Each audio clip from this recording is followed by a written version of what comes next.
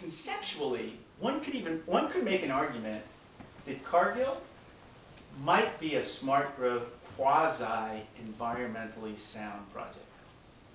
Because it's densification, because it's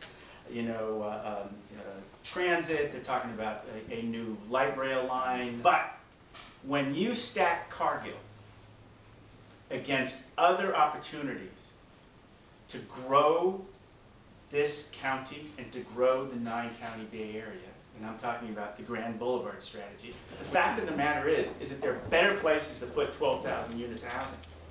There are better places to densify where you can actually put businesses, where you can put offices, and that mix will allow people to walk to work and not take possibly the $200 million New Starts light rail line that has to go from the Bay over to Redwood City, which is what the Cargill project is proposing. Let's figure out how we can indeed grow in a way that we respect the environment, we respect ourselves, and we can all be proud.